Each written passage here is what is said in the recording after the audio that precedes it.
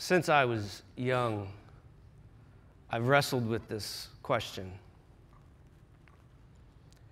If you had one superpower, what would it be? You guys remember that question? If you had one superpower, what would that superpower be? And you start off with kind of the basic. You start out with, well, I wish I could run really fast. And then you start to realize, well, running, who wants to run, man? Why run if I could fly? If I could ask for any superpower, man, I want to fly. And that was always my default. I'm like, I want to fly for two reasons, because there's something beautiful about God's wonderful creation, and there's something about speed, of being able to get there as fast as you possibly can. And then someone will correct you. They'll correct you rather quickly, and they say, well, why would you want the ability to run when you could make the decision to teleportation? You know, why not like snap your fingers or click your heels and like you can be home as fast as possible? And so, okay, well, maybe that. Some people, if they're not thinking very clearly off the bat, they'll be like, oh, I wish I could be a mind reader. And then you're like, uh-oh. It does not take very long to realize that I do not want to be a mind reader. Some would say time travel, perhaps. It'd be kind of cool. Go find people in the past that you could have lunch with, or go forward into the future and figure out how you could make money in the present based on future predictions, all of that stuff. You know, as I was thinking about that question, it was only last night that I realized that that's only one side of the question. The question is not, if you had one superpower, what would it be? The next question is, well, what would you do with it? Jesus is an interesting character. And there's something about the power of Jesus that is hard to understand. Our memory verse, as we're going through the series called Then Jesus, it comes from Matthew chapter 28, verse 18. And Jesus will say this. Then Jesus came to his disciples and he said, all authority in heaven and earth has been given to me. Then Jesus came to his disciples and he said to them, all authority, I think you could translate sufficiently power, all might, all authority has been given to me. In fact, would you read that with me as you're there? It says this, then Jesus came to them and said, all authority in heaven and on earth has been given to me. And as I thought about it, I thought all authority is a lot of authority. All power is a lot of power. And it's like, what do you do with all of that authority and all of that power? And then I realized that sometimes when I think of authority, man, I keep it earthbound. And I think about kings, and I think about power, and I think about forces, and I think about weapons, and I think battles, and I think, oh, all power is that. And then I realized that it's not just saying that all authority in heaven, on earth, it says all authority in heaven and on earth has been given to me. And what's intriguing about Jesus is what he does with his power. Sometimes it's hard to comprehend. In Matthew chapter 16, Jesus will. Man, it's an interesting moment in Jesus' ministry. People are kind of getting indications of who Jesus is. They've perhaps been a witness to his baptism, and it says at his baptism that the sky opened up and the voice of the Father said this. It says, this is my Son, with him I am well pleased. And then we watch Jesus as he goes through the wilderness, and he goes through some temptations of provision and of pride and of power, and we watch him come through, and then he speaks on the mountainside and seeks to show humankind this is what the love of the Father looks like. And then he goes about healing people. But in Matthew chapter 16, it's I would say, pivotal moment in Jesus' ministry where he acknowledges that he is the Messiah. Wow. Now, the word Messiah, it literally means anointed one. But the people of God for generations and generations had been longing for the Messiah. The Messiah was one who was said to would be coming in the line of David. And God had made this promise to David, and I think it's in Chronicles where he'll say that David, that one will come from your line who will forever sit upon the throne of Israel. And so for generations, the people of God are longing because they knew that the world wasn't right. They knew that that most of Israel's history, they're bounced back and forth between foreign invaders, and they're longing for the day when the deliverer, when the hero of ages, when the King of all kings would arrive on the scene, the Messiah, the anointed one, the holy one. They're waiting his arrival. And so for generations and generations, stories are told from their grandparents to grandchildren, passed on through generations, like, when is the Messiah going to come? How long until all things are restored? Because they were longing for restoration, and they're ready for someone to do something about the foreign oppressors. So I'm not sure if I understand the total gravity of the awaiting of the deliverer, but it's interesting that in Matthew chapter 16, Jesus acknowledges that he's it. The one the world has been waiting for. The hinge of human history. The deliverer of mankind. He's it. He's it. And I thought about that in terms of the disciples who've walked with them. They're fishermen and they're tax collectors, and some of them are religious, or political zealots, and man, they come from all different backgrounds, and man, they don't know what all is going on, but can you imagine for that moment coming to the realization or hearing for the first time that the one that your entire history has been waiting for, he's standing there in front of you. And so we come to Matthew chapter 16, and this is what it says. When Jesus came to the region of Caesarea Philippi, Caesarea, Caesar, Julius Caesar, power. Philippi, Philip of Macedon, who's the father of Alexander of Great, power. And so it's an interesting spot. So when Jesus came to the region of Caesarea Philippi, he asked his disciples, and it's a very good question that he asked his disciples. This is what he says: who do people say the Son of Man is? And that is a question that is as relevant today as it was back then, because there's this question of who do people say that Jesus is? That's a good question. Like you're going to go to work tomorrow, or you're going to go to school tomorrow, and there's going to be people around you who have had perhaps some experience of Jesus. And a worthy question is, well, who do people say that Jesus is? And I think that you'll find that I think the majority of the people will say, I'm not sure about Christianity, and I'm not sure about all this religious stuff, but I can understand Jesus. There's something about Jesus. And they might say, like your coworkers or your classmates, they might say, well, he was a really good teacher, or he certainly had some types of influence. I mean, it's hard to not say that Jesus didn't have influence over the world, and so that might be some of their response. But Jesus asked this question. We'll get back to the question. Jesus says, who do people say that I am? And it's a worthy question to wrestle through. And so this is what they go on to say. They replied, well, some say that you're John the Baptist, others say Elijah, and still others say Jeremiah or one of the prophets. But he said to them, but what about you, he asked. Who do you say that I am?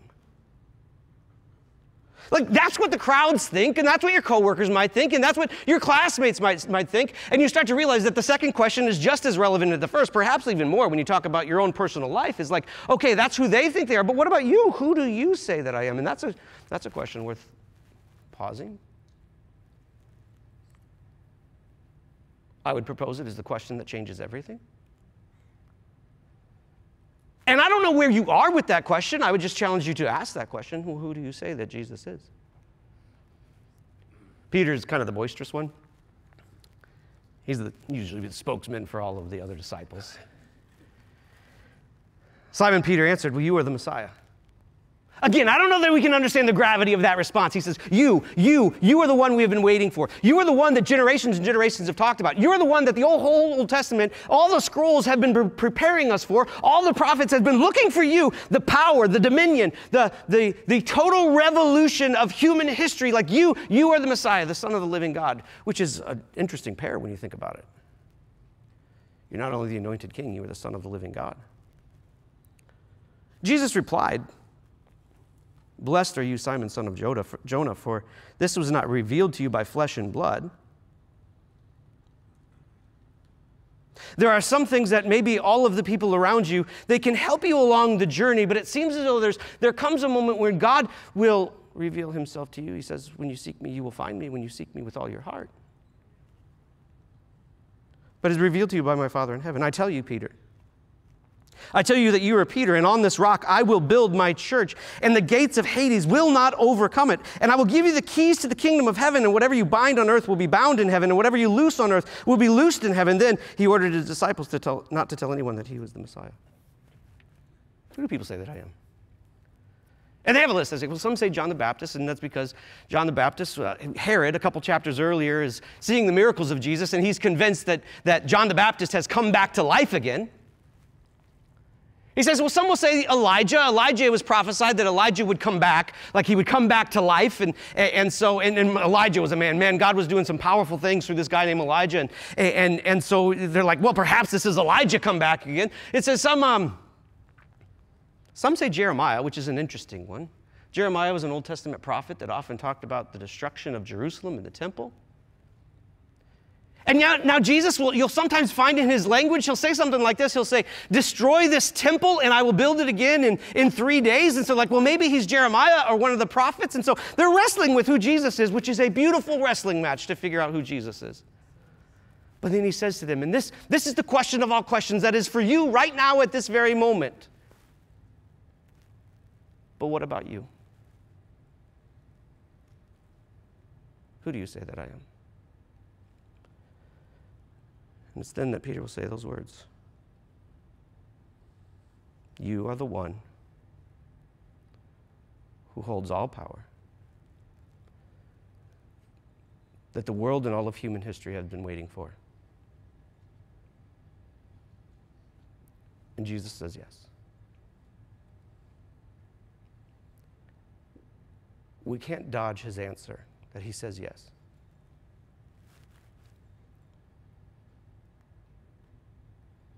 And I don't know that I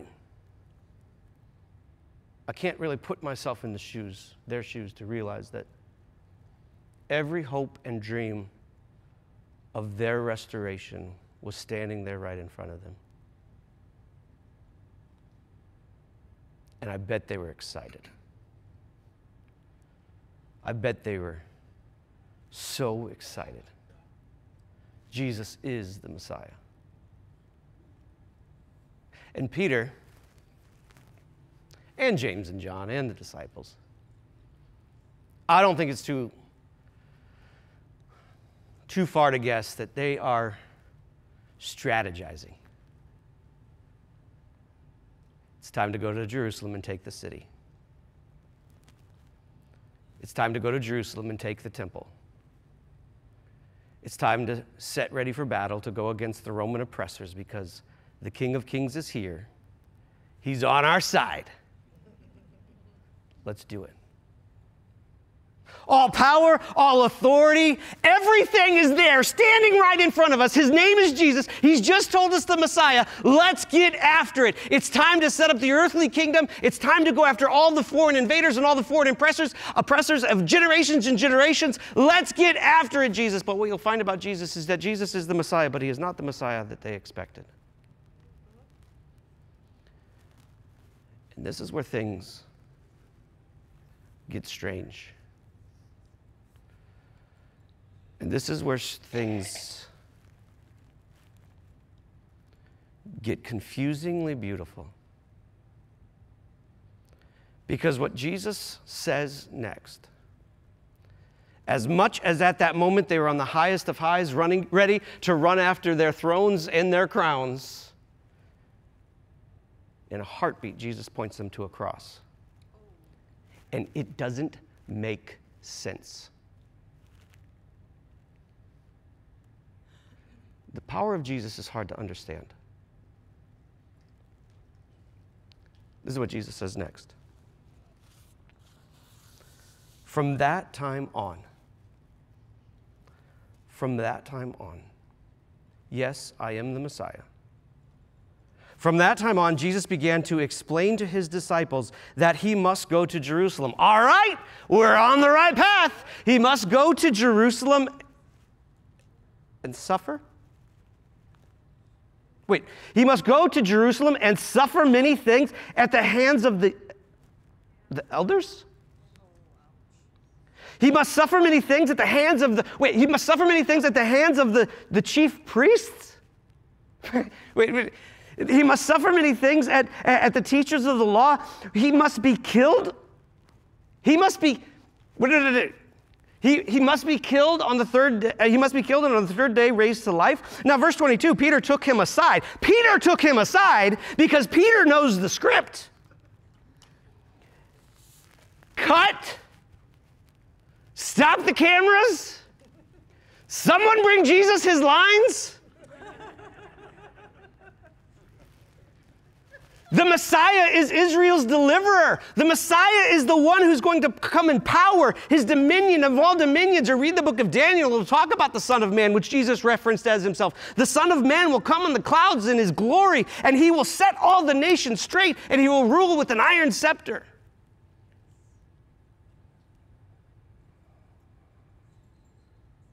Guys, we're going to Jerusalem, and I'm going to die. Guys, we're going to Jerusalem, and I'm going to suffer. Guys, I know you're longing for a crown and a throne. You're going to get a cross and a tomb. And just like Peter, I struggle to understand the power of Jesus. Because I often say, what could I do with it? But my response is often Peter. It's like, listen to what Peter says. Listen to what Peter says. That Peter took him aside.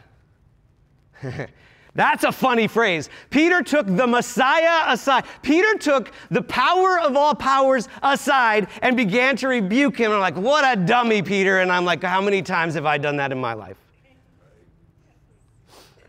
And he began to rebuke him, and he says, never, Lord. Never, Lord, he said. This shall never happen to you. That is not what power does. Power triumphs. Power conquers.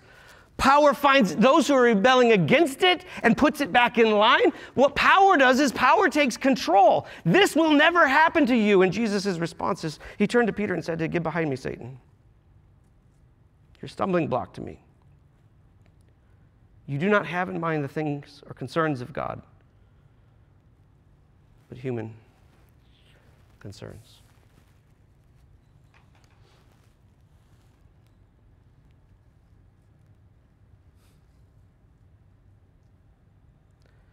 The good news of Jesus is incredible news, but it is strange. The God of all creation, who holds all power and all authority, the God who made this world. The scriptures will write about Jesus and will say he is before all things, he is in all things, he's created all things were created by him and for him, and through him all things have their existence. And all things are in him. It's like he is everything.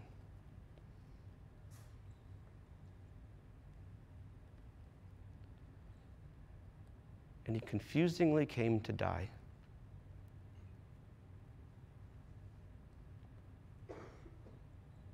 He didn't just come to die. He came to die at the hands of those who he created.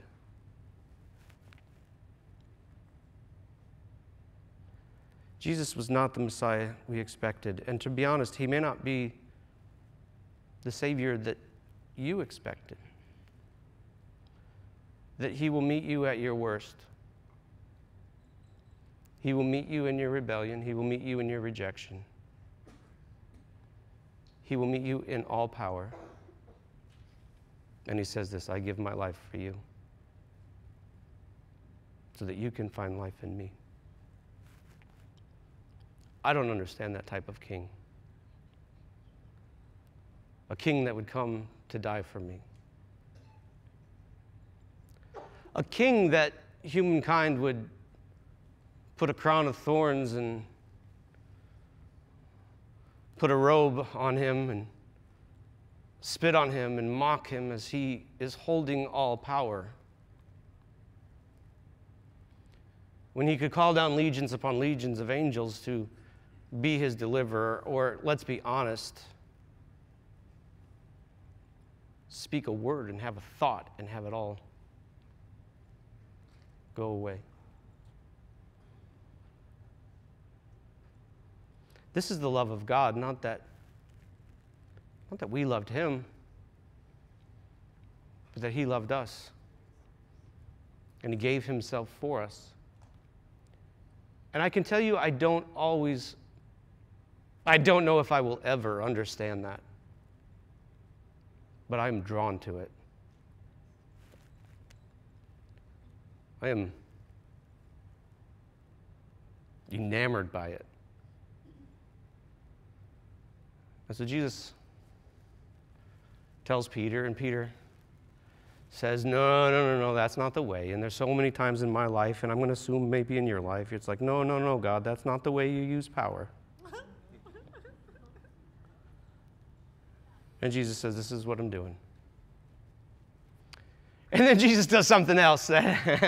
Oh, man. He then flips the script. Because they have a script. And their script is glory. And their script is victory. And their script is go after every enemy and finally pay them back for everything that we have gone through in human history. Their script is finally the power is at our hands. We can do something with it. And Jesus, are you the Messiah? Yes, I'm the Messiah. Yes, let's get after it. He says, no, I'm dying. And by the way, come with me.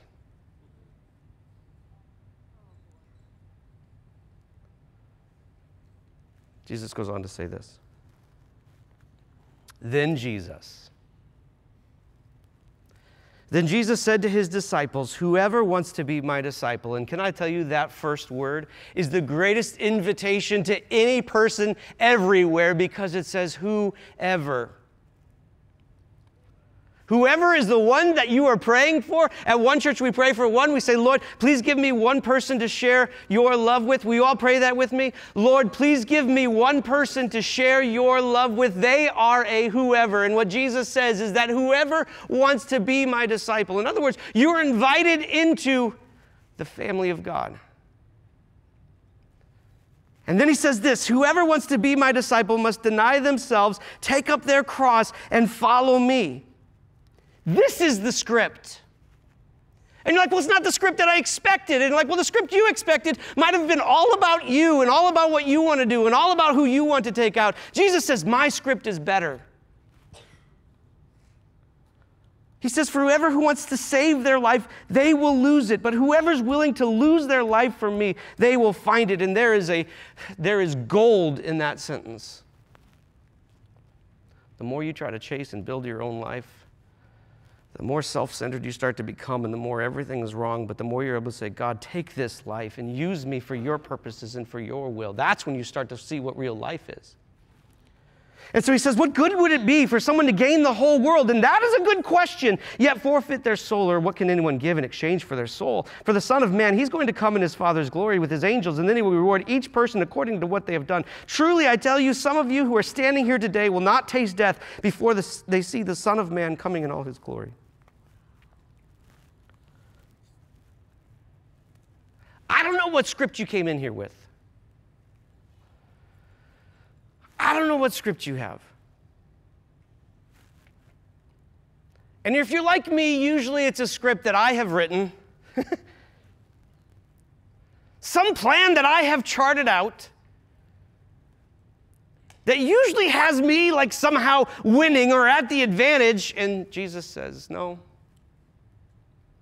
I want you to flip the script daily. He says, if you want to come after me, deny yourself.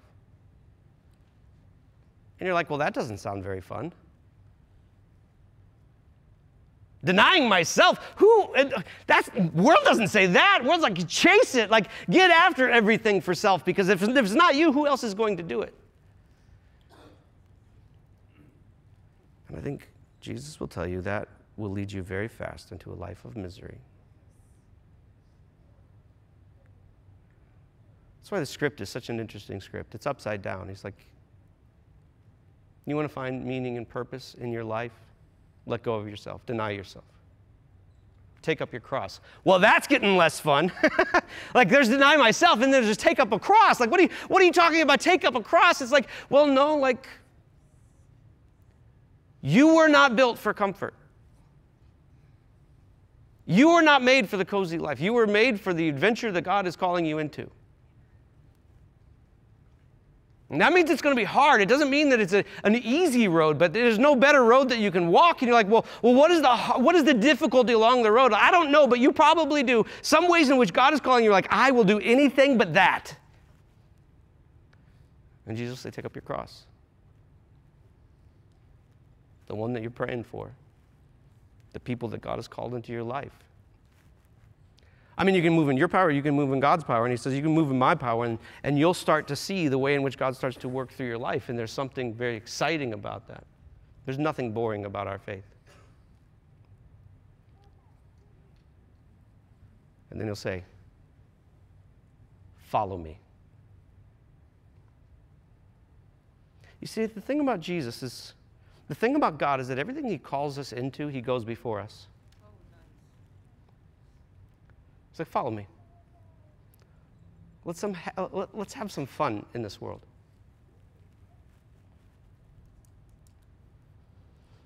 I'm thinking about that question of, if you had one superpower, what would it be? And then I realized you already have him. Or you're invited into him. His name is Jesus. That I know that there are supernatural things happening in your life. And you're like, well, I don't feel the supernatural things. I know, because I know who God is, that there are supernatural things in your life. And I would also say that there are supernatural things that he wants to do through you, because you know your insecurities, and you know your flaws and problems and sins and failures. You know all of that. And Jesus will say, no, I still want to work through you supernaturally to impact the world that I have placed you in. So let go of yourself and step into sacrifice and follow me. I remember verses. Then he came to them and said, all authority in heaven and earth has been given to me. But you got to watch what it says next. All authority, all power in heaven and earth is mine. Therefore, as you go about your life, I want you to tell more and more people about the type of king that comes and dies for his creation. I want you to make disciples, baptizing them in the name of the Father, Son, and Holy Spirit. And then he says this, and surely I am with you always. My power is always there, always present at work for you, in you and through you. The same power that raised Jesus Christ from the dead is at work in you right now. And I would say that that's what your life, that's what you were invited into. So Jesus is the Messiah. He's not the Messiah he expected. He flips the script, and then he says, now, walk it with me. I don't understand that type of power. But I'm in. And you're invited to be into that. And all of the things that this world chases, and all the things that we contend to chase, all of the ways in which we want to go every direction, Jesus will say, no, seek me. Seek first my kingdom. And you'll find out what it's like to live with power. If you're at home and you have the ability to participate in this moment of communion through bread or through drink, or you can participate it even by saying yes to Jesus. There's this moment when the God of creation, who took on flesh, said to his disciples, the Messiah, the deliverer, the anointed one, who holds all the power of the universe, says this, this is my body given for you. Whenever you do this in remembrance of me. We take to the King.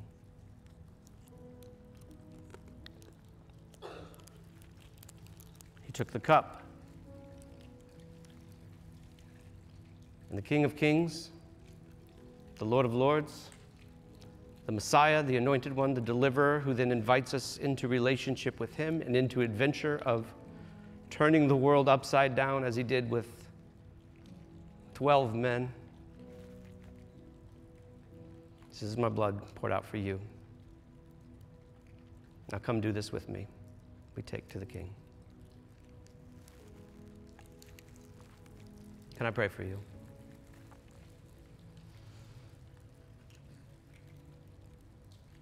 Lord, may I never take for granted that even now we get to speak to the power of all powers. And that is something that we don't understand. But Lord, we say yes to the invitation to let go of ourselves. We say yes to the invitation of taking up the cross and walking with you, no matter what that cost might be. And following you because we know that you who emptied himself is, that you, the one who was crucified on the tree, that you, the one who was buried in the tomb, is also the one raised to life again. And so we are free. We are free from sin and chains and death itself. Lord, may we live in your power and not ours. May we do mighty things. May you do mighty things through us by your power. So in the name of Jesus we pray. Amen.